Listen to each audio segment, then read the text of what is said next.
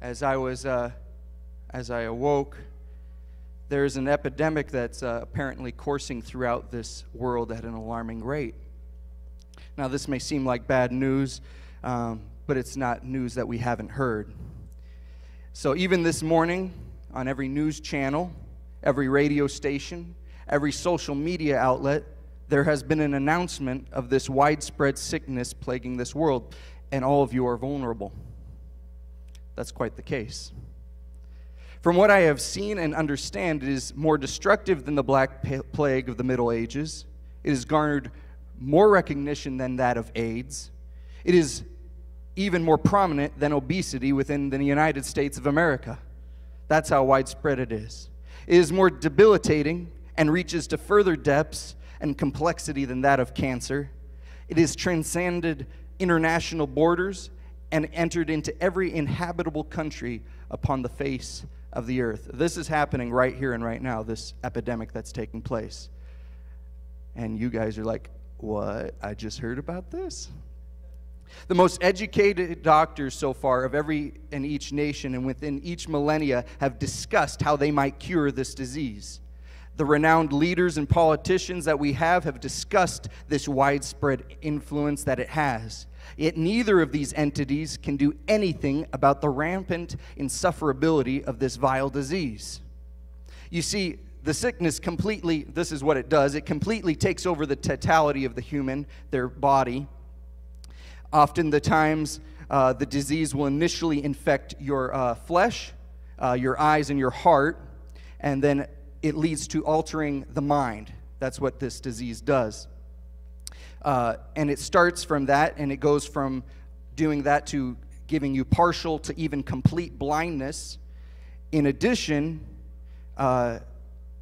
eventually eliminating all sensitivity within your body. It's a pretty amazing and incredible and hurtful and harmful disease. Once it gains control of these systems, it then destructively spreads throughout the rest of the body. The body becomes subject to its cruel decay. It consumes who they are. It isn't satisfied until it has brought death to the host. The sickness preys on both young and old, rich, poor, male, female, whether you're ignorant or you're ingenious. The disease doesn't respect your birth order, your height, your weight, your shape, age, gender, IQ, social status, Facebook status, or Instagram, or whatever status that you have. It doesn't care. Essentially, if a human being resides in an area, then that area is subject to being infected. That is what happens with this disease. It is not a new disease. In fact, it has been around for thousands of years. They have found a cure for this disease. Now, that's the part where people are like, I want to know. Because if it's everywhere, I want to be able to help myself against it. Now, interesting enough, even though there is a cure, some people try to avoid it. Some people neglect it, and some others disregard and try an alternative restoration practice. However, research and experience has proven that all practices have been unsuccessful in their attempt over this sickness, except one. There is only one cure for this disease. Some of you may be asking yourself, what is this sickness that the man from behind the pulpit is speaking about? What is this disease? What is this epidemic plaguing our world? And I will answer you simply. It is sin. It is sin. It has been around for thousands of years. It truly affects the heart, mind, and soul. It affects you with the lust of the flesh, the lust of the eyes, and it continues to touch the pride of life within you, your heart, and your emotions. It does all these things. It can cause partial and even complete blindness within the host. That is what sin can do. It can cause paralysis. And since Genesis 3, since sin has ravaged the souls of men, it has caused great men to stumble and civilizations to fall. It has caused blindness to the hearts of mankind, has caused spiritual paralysis for many others. However, when this man named Jesus came to this earth, there was now a solution for the sin-sick soul. Jesus came as a redemptive remedy for all mankind. And so today I want to talk to you today about this. A sin-sick soul and a redemptive remedy. A sin-sick soul and a redemptive remedy. Let's give the Lord a shout of praise. Let's ask that He begin to move in this place and that He would begin to touch our hearts. That every heart, Lord Jesus, that has a sin in their life, that they would leave this place transformed, that they would leave redeemed, that they would leave remedied, that they would leave, Lord Jesus, with a change of heart, with a change of mind, with a change of soul, that their bodies, their spiritual bodies, Lord, would not be affected by this thing, this sickness called sin, but that they would leave this place transformed in the newness of life that they can receive through the Holy Ghost, that they can leave this place transformed, Lord, by the renewing of your word within their lives. In Jesus' name we pray. Amen. Now, many of us are very familiar with Jesus healing in the physical. It was not uncommon for Jesus to demonstrate His power by healing the sick. Within the Gospels, He healed those of different diseases. It mentions fevers. It mentions those who were spiritually tormented, the mentally impaired, those with paralysis. Jesus spoke these words of all that He was accomplishing as a physical healer to go and tell John. In the book of Matthew, chapter 11, verses 4 through 5, Jesus answered and said unto them, Go and show John again those things which ye do hear and see. He said, disciples of John, tell this to John. He's discouraged right now, but I want him to know this. The blind receive their sight, the lame walk, the lepers are cleansed, the deaf hear, the dead are raised up, and the poor have the gospel preached to them. This is what Jesus was saying about Himself in His ability to heal in the physical. However, Jesus was not interested just in being a remedy for physical sickness. That was not just His complete purpose. In coming here saying, I will heal a few sick folk, I'll be able to help them walk, give them sight for their blind eyes. It wasn't just that. He came with so much more of a greater purpose. He saw the sickness of sin that plagued the hearts of men. So He offered healing. In Matthew chapter 9, verses 2 through 6, we can read of a familiar passage about the man that was sick of the palsy. And it says in verse 2, And behold, they brought to Him, that is Jesus, a man sick of the palsy. Now, palsy was a sort of paralysis, where he could not walk, where he could not move. It hindered him in his ability to function properly. He was paralyzed, and he was lying on a bed, which if you were to read other versions, Gospels, they would say that he was lifted up by his friends to be able to come to see Jesus. And Jesus, seeing their faith, said unto the sick of the palsy, Son, be of good cheer. Don't worry. Thy sins be forgiven thee. And behold, certain of the scribes said within themselves, there were those who were watching, and they said, This man blasphemeth. What is this guy saying? What is this Jesus saying? He can't say that. He can't say, Thy sins be forgiven thee. He can't say that. These scribes knew the law, and they knew that the very letter of it, and yet they were questioning within themselves, why does this man have this certain ability and power? Why does he give himself this thing? And Jesus, he knew their thoughts, and he said, Wherefore think ye evil in your hearts? Why are you thinking this? For whether is easier, what is easier to say, Thy sins be forgiven thee, or to say, Arise and walk? He said, what's easier here? Me to say, oh, you're forgiven, or Mr. Lame Paralysis Palsy Man, walk. Now, the scribes are probably thinking, both of those are pretty difficult. You can't forgive unless you're God, and you can't heal that man. That man is lying on a bed. He can't move. He came in here with 4 people holding him up on each corner of the bed. There's no way that that's going to happen. I can only imagine what they may have been thinking. Their hearts were probably beating. They're wondering, what is this that he's going to do right now? But Jesus continues and says this. He says, but that you may know that the Son of Man has power on earth to forgive sins. So that you know that I have power to forgive, this is what I'm going to do.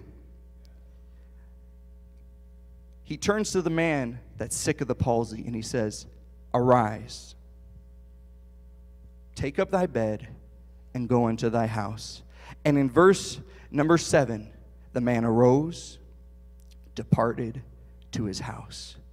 The very physical act declared the divinity and power of Jesus Christ and his ability to heal, not just in the physical, but in the spiritual. Not just in what we could see, not just in the body, but in the soul. Before Jesus, though, in this passage of Scripture, before he showed any interest, not one interest in the man's physical condition, he showed first an interest in the man's spiritual and eternal condition. You see, humanity could see that this man was paralyzed physically, but divinity could see that this man was paralyzed spiritually. From this passage, we find that there were those who doubted Jesus' authority and ability to heal spiritually through forgiveness. And even today, there are those who doubt that Jesus truly can heal their sin-sick souls. However, we have this promise in 1 John chapter 1, verse 9. If we confess our sins, then he is faithful and he is just to forgive our sins and to cleanse us from all unrighteousness. We must remember that we have an advocate with the Father. We know the great physician. We know the healer. And can I let you know today, the healer is in the house. He's here in our midst. Yes, not just for your physical bodies, not just for your fever, cold, or headache, but he's here for the condition of your heart. He's here for the condition of your soul. He's here for the condition of your mind, to save and to heal that which is needing saving and is sick. We must remember that confession precedes forgiveness from sins, and confession precedes cleansing from all unrighteousness. If you desire today to have forgiveness in your life, a confession must be made. If you desire for a cleansing to take place from the unrighteousness and the things that you may have done, the alternate course, then what is necessary is confession. A recognition of one's own personal failures. One of the hardest things for people to recognize when they go to the doctor says to them, this is what you have. This is your condition. This is what you're dealing with. Now, the patient could do a number of different things in this situation. They could say, no, that's not the case. That's not true. Yeah, I have these symptoms. I have these issues on the outside, but no, I'm really okay. I'm really okay. They could say that. The patient could also say, yes, I recognize that, and I'm going to do something about it. I recognize the condition that I have, and I need help. I need some way out of this. I need a remedy. Well, can I tell you today, there is a remedy for the sin-sick soul, and it's Jesus Christ.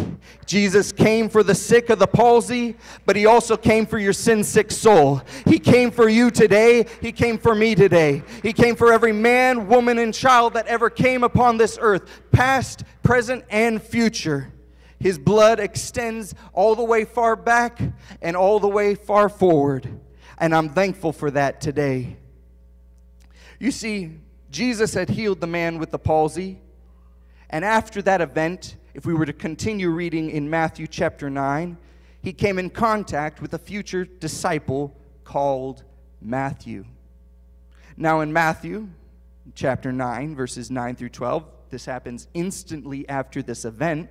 It says Jesus passed forth from thence. Basically, he continued forward from the situation with the scribes, the man of the palsy, and as he was going, he saw a man named Matthew sitting at the receipt of custom. He was a tax collector. And he said unto him, follow me. Now, nobody liked tax collectors. Who here likes tax collectors today? Not very many hands.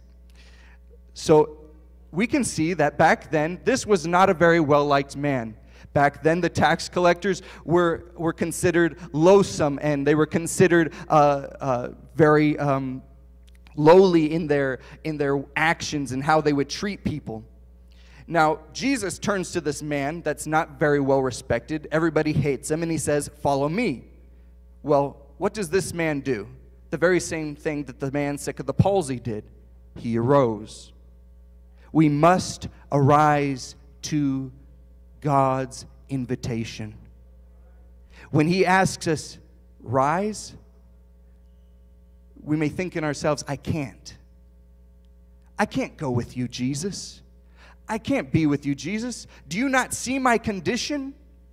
But Jesus still says, arise. And he followed him. And it came to pass, as Jesus sat at meat in the house when they were eating, behold, many publicans and sinners came and sat down with him and his disciples. These were the lowlifes. These were the thugs. These were the cheaters, the liars, the mean people of that day, the people that no one liked. And Jesus is eating with them. He's over at Culver's and dining with them. They got the to-go bag and they went home and they're chomping at it and they're going after it. And he's eating it up. And when the Pharisees saw it, this is what they said. They said unto his disciples, why does Jesus, your master, eat with these publicans and sinners? Why is he eating on this Culver's with all these horrible people?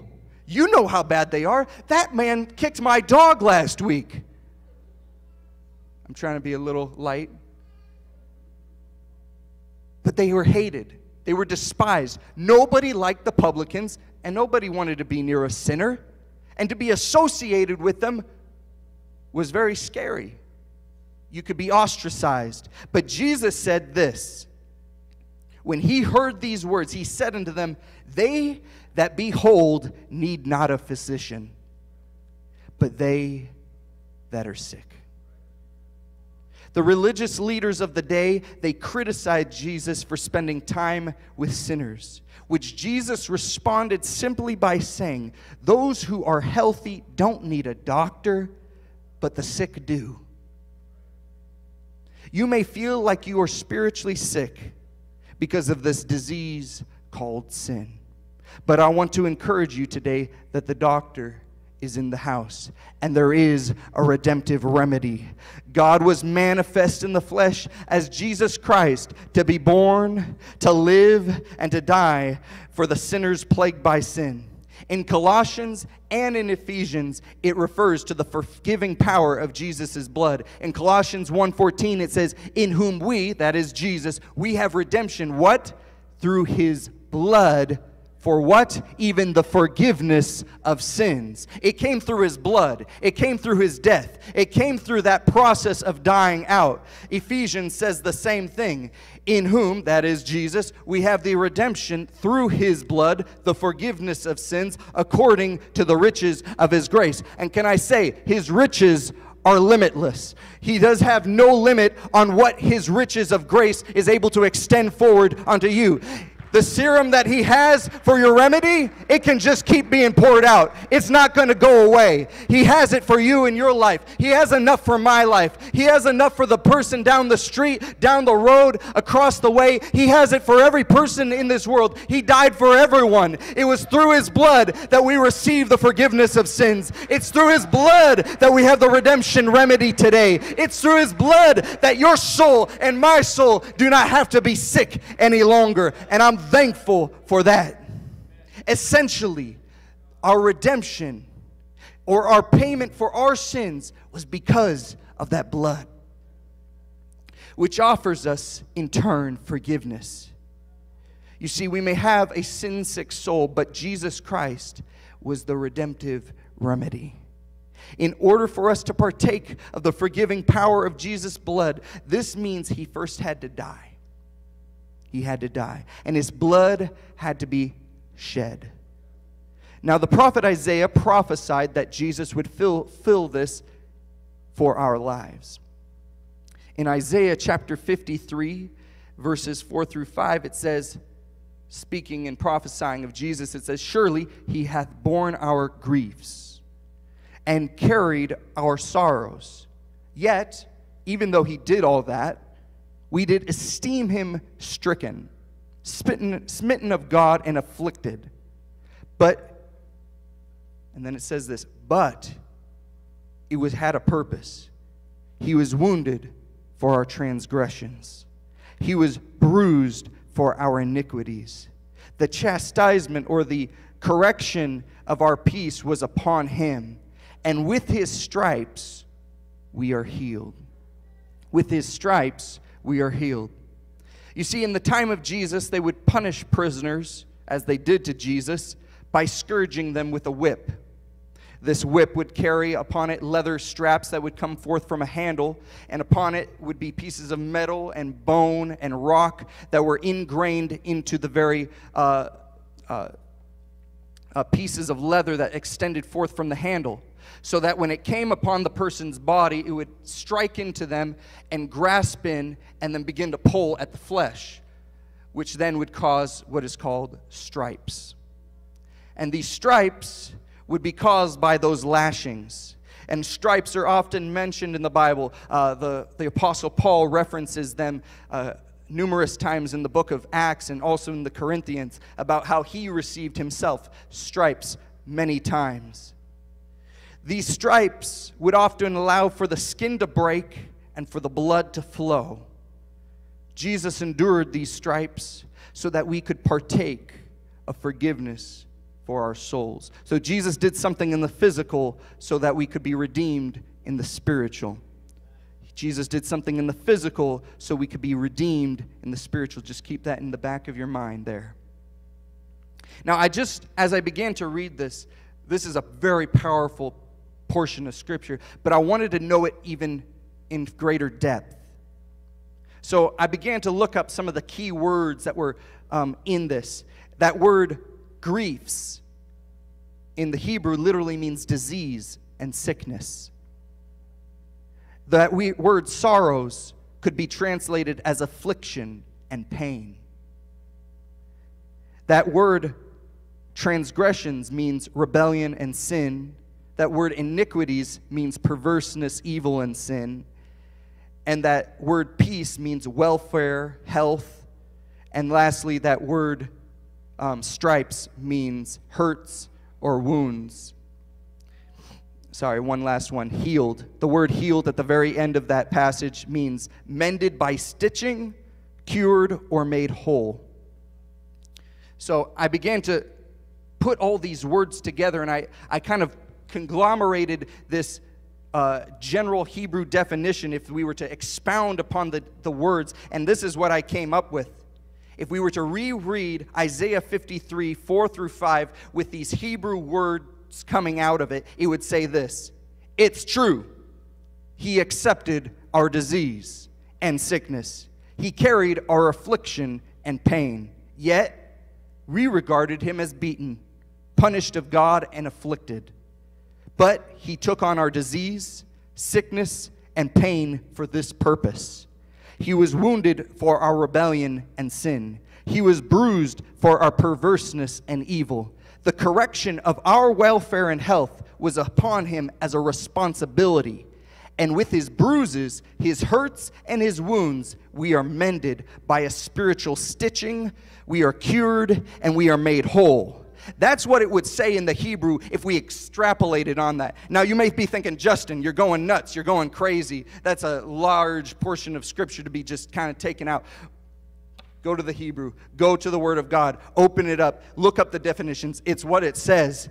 If we were to continue forward, we've read that Isaiah 53:4. It says, surely he, that is Jesus, hath borne our griefs. He hath carried our sorrows. If we were to read further on in that chapter of Isaiah 53, in verses 11 and 12, it says this: he shall see of the travail of his soul, and he shall be satisfied. By his knowledge shall my righteous servant justify many, for he shall bear he shall bear their iniquities. It continues on further. It says, therefore will I divide him a portion, that is Jesus, with the great, and he shall divide the spoil with the strong, because he hath poured out his soul unto death, and he was numbered with the transgressors, one on his left and one upon his right. And he bare the sin of many, and made intercession for the transgressors. Now the Hebrew word for sorrows, as I mentioned earlier, meant affliction and pain. The prophet Isaiah prophesied that Jesus carried our sorrows. Otherwise, he carried our affliction and pain. The Hebrew word for carried is once again seen in Isaiah 53:11. For he shall bear or carry their iniquities. That same word bear is the same one used for carry earlier in the verse, in verse 4. Jesus is now being prophesied to carry our iniquities. So put this all together, and what does it say? It says, Jesus carried our sorrows to the cross, which was the affliction and pain that iniquity was causing us. That is literally what it says when you combine the verse 4 to the verse 12 and verse 11. Then you look at verse 12. We looked at the word grief earlier. It meant disease. It meant sickness. The prophet Isaiah prophesied that Jesus hath borne our griefs. That's another way of saying he accepted it, or he put it upon himself, almost in a way carried. Otherwise, he accepted the disease and sickness. Now, the Hebrew word for born is used once again in verse 12, and this is what it's referenced with. And he borne the sin of many. Again, he carried our afflictions and pains, and he bore our disease and sickness. Jesus has borne our griefs, which was the disease and sickness of sin. Now, after this extensive extrapolation, you might think, Justin, you are going nuts. You are going outside of your head. You are trying to take scriptures from here and trying to extrapolate them over here and combine them and throw them all together, shake them up, and but I'm not. Because I go to 1 Peter chapter 2 and verse 24, and it says it very clearly as Peter references Isaiah chapter 53. He says, who his own self, Jesus, bare our sins in his own body on the tree, that we being dead to sins should live unto righteousness, by whose stripes ye were healed. It says that plainly. We have another witness who declares it. He had a revelation of what Jesus did upon that cross. When he was upon that cross, he bore our sins. He carried those sins. He accepted them upon himself and said, I'm taking these to a cross to die for them, for you and for you and for me. He did that so that I could have a sin-sick soul be once again redeemed. I'm a new man. I'm a new creature in Christ Jesus, not because of myself, but because of the blood of Jesus Christ that was shed on Calvary for a wretched man like me, and maybe a wretched man or woman like you. I'm so thankful. I'm so happy. I'm so glad. That's what I get to take a part of. I'm not sick anymore. I'm healed. I'm redeemed. I have the cure. I have the cure. I have the cure. And you can have it. You may not feel like you can go on anymore. You may feel lame like the paralysis of that palsy man. You may feel that you're blind in your heart. You may feel you can't go on anymore. You feel every day that it's a drudgery, that you're dying inside your heart. But let you know today that today there is a man named Jesus. Yes, he may have been dead, but his spirit lives on, and it can live inside each and every one of us. It's flowing, it's moving, it's operable today. The Old Testament declares it, the Gospels prove it, and Peter and the rest of the apostles and the New Testament proclaim it. We have the truth that his blood was there for us. I'm so thankful for that truth. I'm so thankful for the power of his blood. Thank you, Jesus. Let's just give him a hand clap of praise in this place.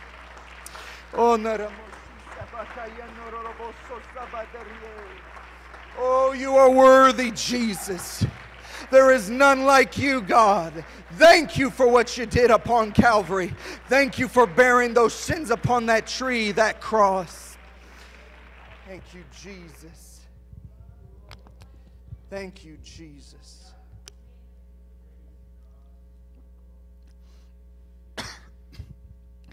Now, Peter had referenced, as I mentioned here, the prophecy of Isaiah,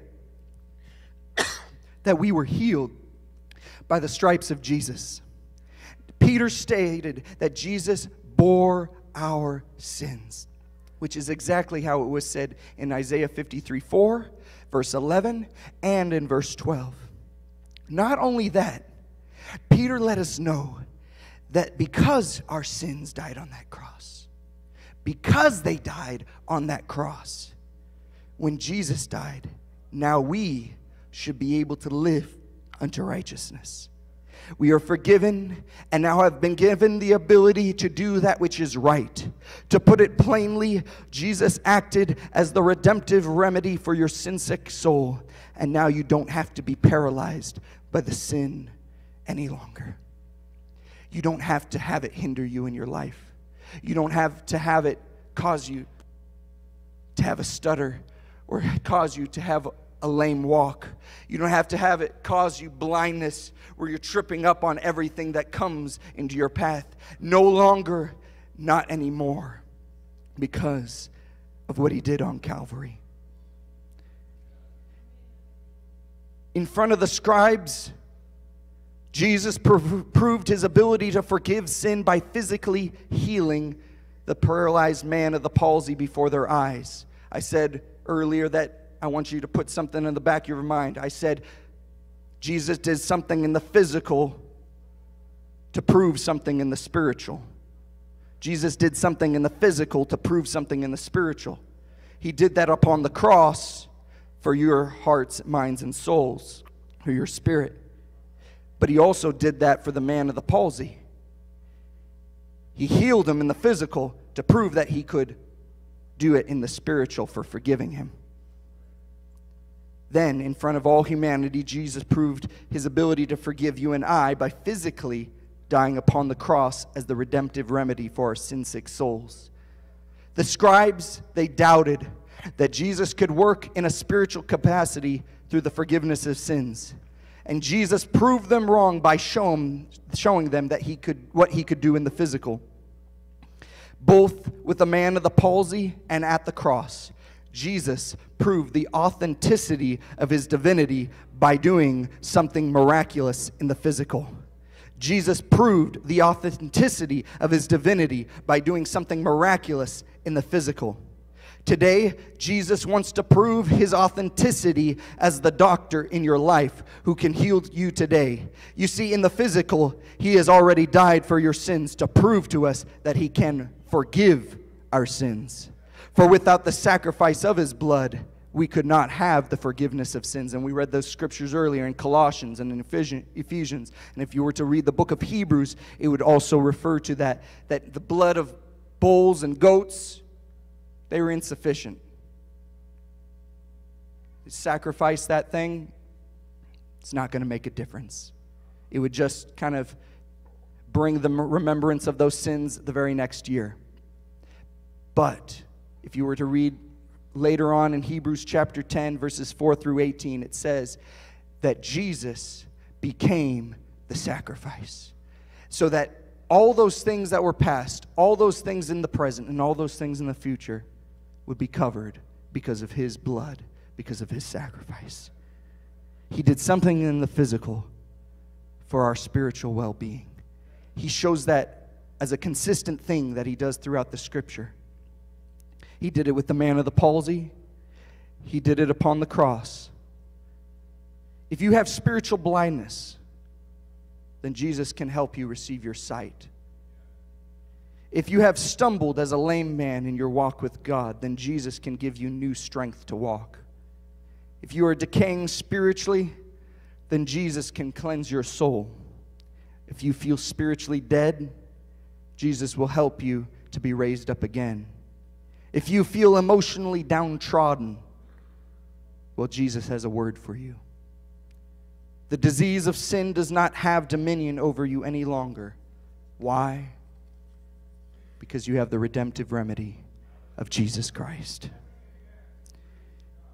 In 1 John chapter 1, 7 through 9, it says, "But if we walk in the light as he is in the light, we have fellowship one with another. And the blood of Jesus Christ, his son, cleanses us." It cleanseth us. That ETH at the end means it continues to cleanse us.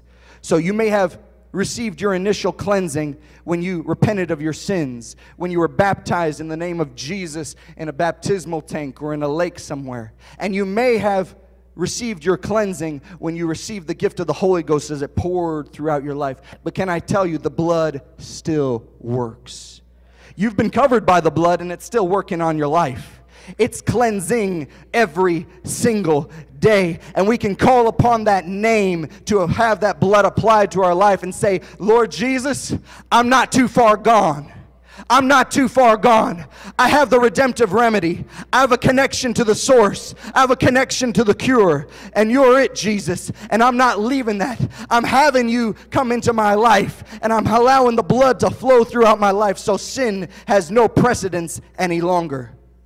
Now there are those, it says in verse 8, if we say that we have no sin, we deceive ourselves. And the truth is not in us. It says in Romans chapter 3, verse 23, that all have sinned and come short of the glory of God. But it says, and I read this verse earlier in verse 9, if we confess our sins, he is faithful and just to forgive us our sins and to cleanse us from all unrighteousness. We recognize today that Jesus' death upon the cross and the shedding of his blood is what gave us the redemptive remedy for our sin-sick souls. We identify that today. And there is not a single one of us here today that can honestly say, "I have never sinned." There's not a perfect person in the house. I'm sorry. And if you are that person, we can talk later and we can help you with Scripture. But we must remember this, that there is a way, there is a prescription. It's his blood being applied to our life. But the way that we apply it to our life, we have to have confession. Confession precedes forgiveness from sins. And confession precedes cleansing from unrighteousness. Not just some unrighteousness, just this unrighteousness or that unrighteousness. It says actually all unrighteousness. That means you're not too big of a sinner. You're not too sick. The disease of sin isn't too much for Jesus to handle. That is a wonderful thing in itself. If we would all stand. I've said many things, but I want you to know this. There is a disease out there called sin, but there's a cure, there's a remedy for redemption called Jesus Christ. And if you desire spiritual healing today, then I invite you to come to this altar in faith confessing. Jesus will hear you, and Jesus will heal you. Whatever your case may be, maybe you need just an adjustment with your walk. Maybe you feel you haven't been seeing just as he wants you to see. Maybe you feel a little decay on the inside at times.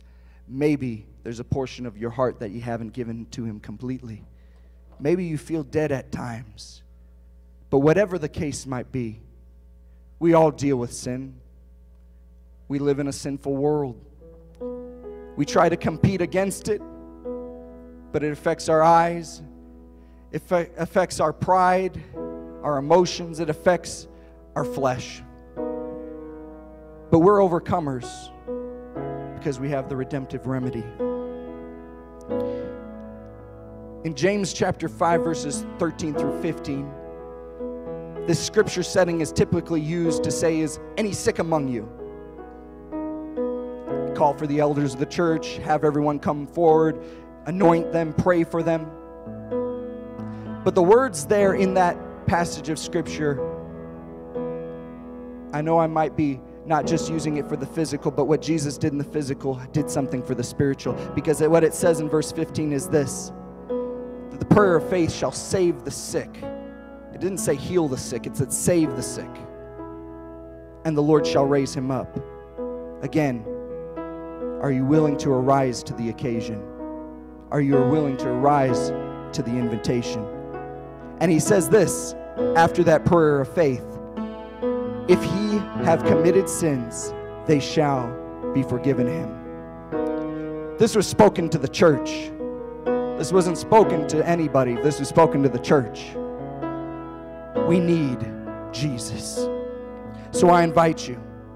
Now, if you specifically would like healing over your body, and you'd like prayer from the ministry here and the elders of the church, I invite you to come to the center, and they will lay their hands on you, and they will pray for you. And it says here that the prayer of faith will save the sick, and that the sins that have been committed will be forgiven. Why? Because there's been a confession. So I invite you to come. I invite you to come to this altar where you can be able to have your sin-sick soul remedied by the redemptive power of Jesus Christ. He's working today, church.